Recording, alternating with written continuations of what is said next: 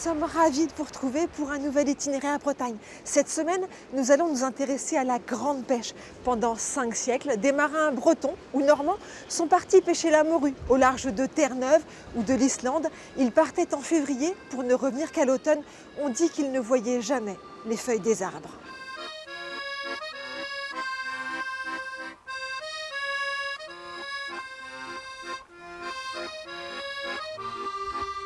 La légende raconte que lorsque des marins ont découvert les bancs de Terre Neuve, les eaux étaient si poissonneuses qu'on voyait les ventres des morues scintiller dans les pâles lumières du nord. La nouvelle se répand de port en port. Dès 1514, les bateaux de Paimpol partent pêcher la morue à Terre Neuve puis à Islande. Chaque hiver, les capitaines forment leurs équipages. La nécessité de partir se faisait aussi par rapport à la vie qu'avaient ces gens-là dans les petites fermes, par exemple, où les exploitations étaient tellement petites et d'un rapport tellement ridicule que les enfants, les garçons, étaient nécessairement obligés de partir ailleurs. Donc pour eux, c'était déjà libérer un peu une place à table, et avec l'espoir d'avoir un petit peu de sous au retour. En février, les mers sont rudes. Il faut 15 jours pour atteindre l'Islande. Ensuite, les goélettes suivent les poissons vers le nord toujours, vers le froid. Les hommes pêchent, nettoient les morues jusqu'à 18 heures par jour.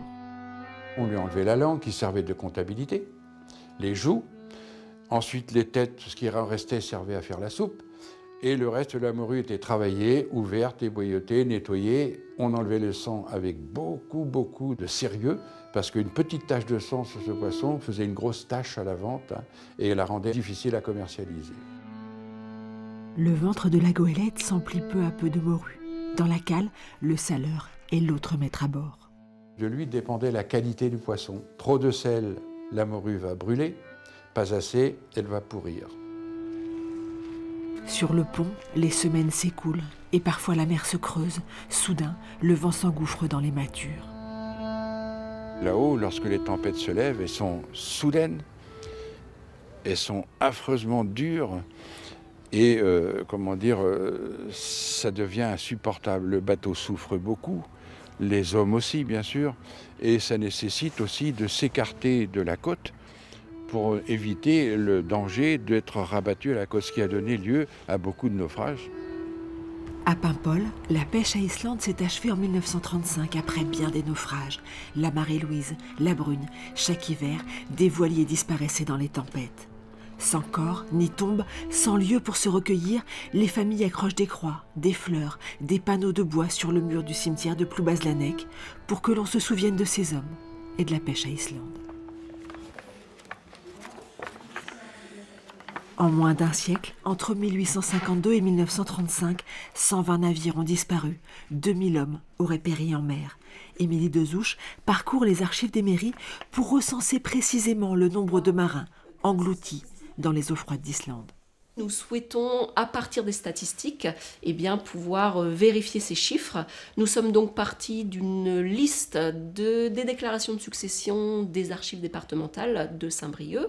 Et à partir de là, nous avons recensé 5170 marins disparus en mer. Alors certains actes nous disent clairement que c'est lors de la pêche à Terre Neuve, d'autres vers le Sénégal, d'autres c'est juste du cabotage, donc vraiment sur les côtes de Bretagne.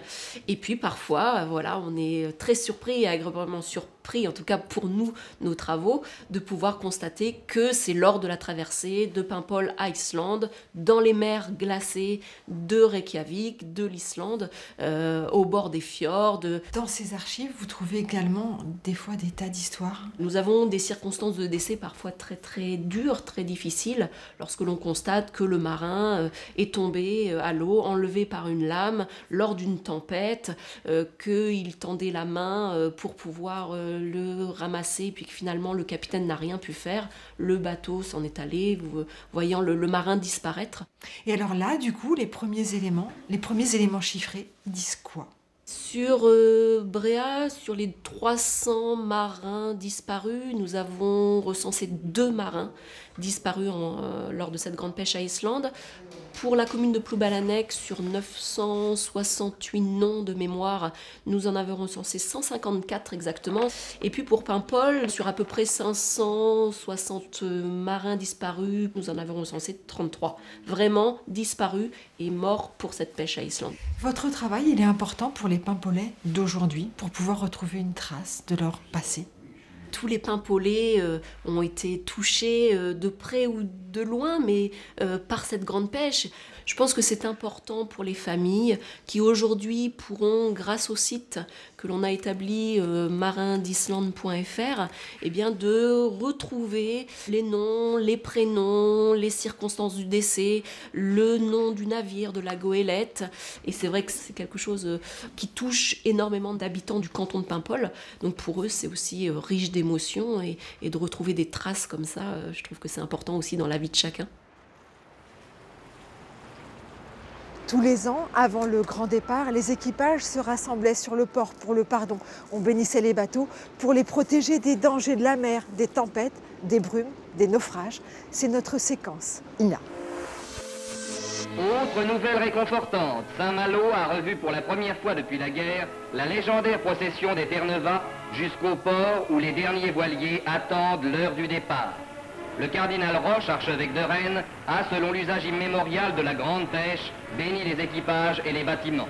Demain, ils partiront pour 6 mois de saison morutière, 6 durs mois de brume et de peine, 6 mois de Terre Neuve. Il y a 3 sortes d'hommes, dit le proverbe marin, les vivants, les morts et ceux qui vivent en mer. Une étude de 1907 indiqua que le taux de mortalité des pêcheurs en Islande était 4 fois supérieur à celui des mineurs de fond.